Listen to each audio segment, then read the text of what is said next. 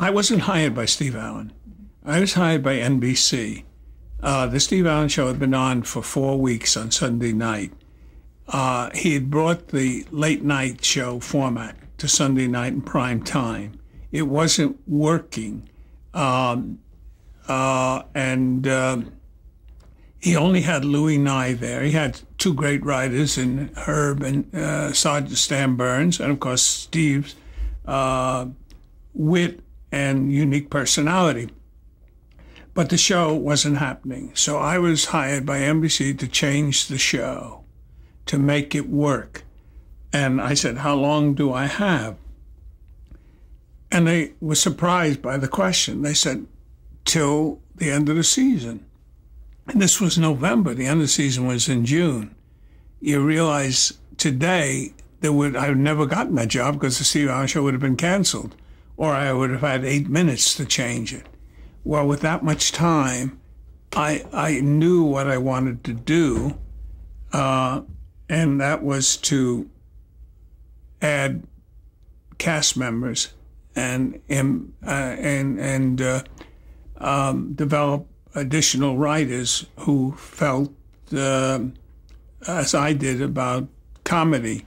And that meant searching for them, seeing shows, trying to recognize their abilities despite the formats. So what was your title on the show? I was head writer and director of comedy.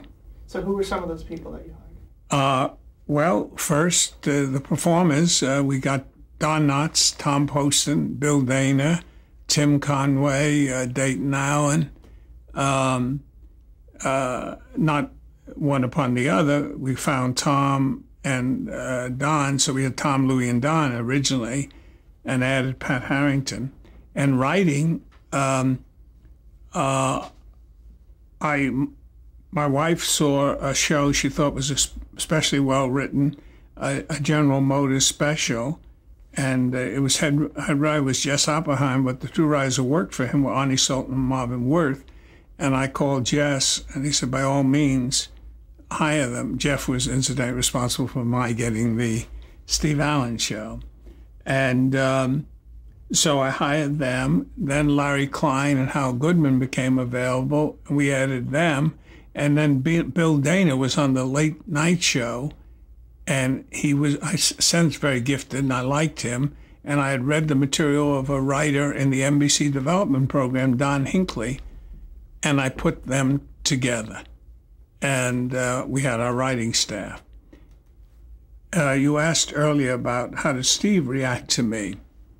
I came in, and I was very greatly concerned that we have rapport, because I assumed that my reputation, the reputation that would precede me, was that I was a hatchet man. Whenever there's a placement, you're going to get rid of everybody, and that wasn't my intention. I just wanted, as I indicated, to develop the show along the lines of the old Gabe Dell, Norman Abbott comedy, because the show had a kinship to it.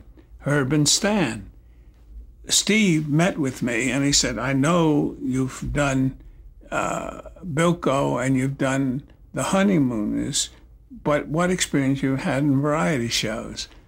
And I said, I'm going to tell you a long story. And I told him the story of developing the act for Gabe and Norman, hiring Stan and Herb, and that he had seen them. So he was immeasurably relieved. And then he was very cooperative because we had a long haul.